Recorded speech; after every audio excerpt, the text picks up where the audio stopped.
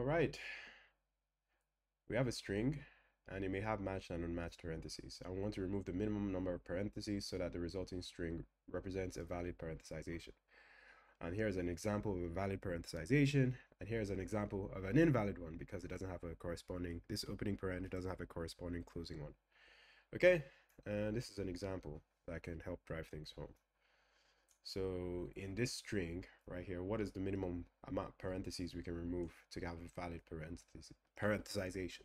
And you can see that they got rid of this one and this one to get this. Okay, hope that's clear. Let's look at the solution. Now for the solution, we're doing interesting things, and I think it's worth looking at the code at the same time as while we look through this diagram. So we have this string and we want to iterate through the entire string, right? And what this stack is going to contain is the parentheses that we're going to have to remove from this string for this to become like well parenthesized, right? If that's a real word. Yeah. Okay, so let's go through this with code. Now we initialize our stack here, right, with an array, which is something you can do in almost every programming language. We pass in a string to our function. We create an array from the string, right? Because we're going to loop through every single character in the string, and we're doing that looping in here in this block right here. Okay, from beginning to end. You can notice the highlighting. So everything, the bulk of the work is within here, which is not too bad because in here we get the value, current value we're looking at, character we're looking at within the string. So in this case, they start off looking at A. And now the only thing that's ever going to live in this string is going to be a parentheses. No character is ever going to live in this string. So A is not going to come in here. And what we're going to store when we're storing anything is the parent and its index, because we're going to use that index to know where to get rid of things. All right. So it's not a parenthesis, so nothing's going to happen. We're going to move to the next one. Now, before we go forward, I want to note that only two things ever happen in our stack. Okay, only two things. We're either popping or pushing. And when we're pushing in the character and its index, as you can see here. And we're only ever pushing parentheses, either opening or closing, right? Now, there's a condition where we pop things from the stack, and you're going to see it shortly. So in this case, we put this thing into the stack, right? It's a closing parent. And the reason it's going to go in this stack, remember this stack holds things that we're going to have to remove from the original string. The reason it goes in is because, as you can see, it is the first time we're coming across any parentheses, and it's a closing parenthesis. So it's invalid, obviously invalid. There's no way to make this valid. And so it's going to go on the stack. And that's this branch being triggered right here. Now be on the lookout for when this branch triggers, because that's an interesting condition.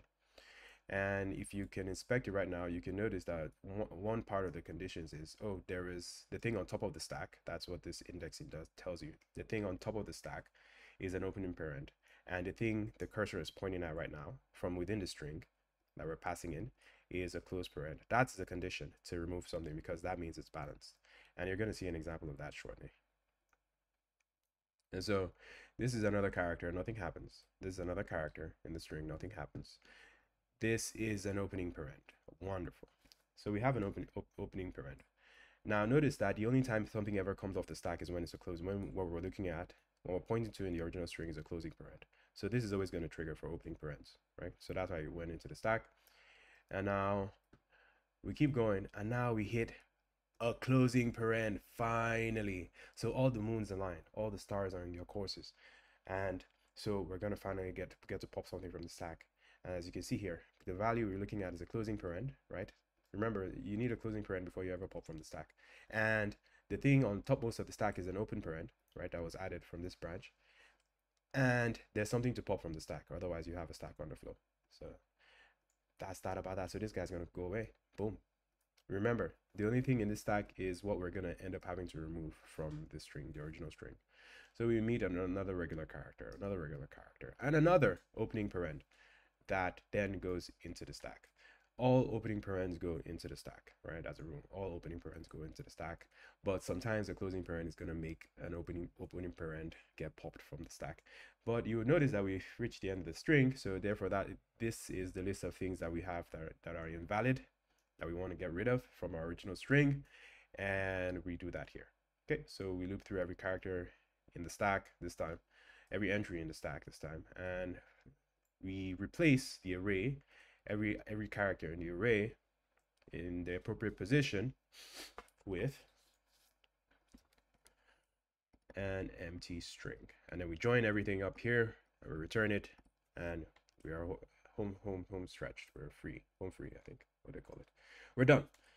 And now it's time to look at the time complexity. I mean, intuitively it's O of n, because in the worst case you're always going to loop through everything in the entire string right at once, so that's an operation. And the space complexity, in the worst case, right, the stack is going to end up being the same length with the initial string, which is O of n as well. So that's all. Thank you. Like, comment, subscribe, share, upvote if you saw this video on LeetCode, and see you next time.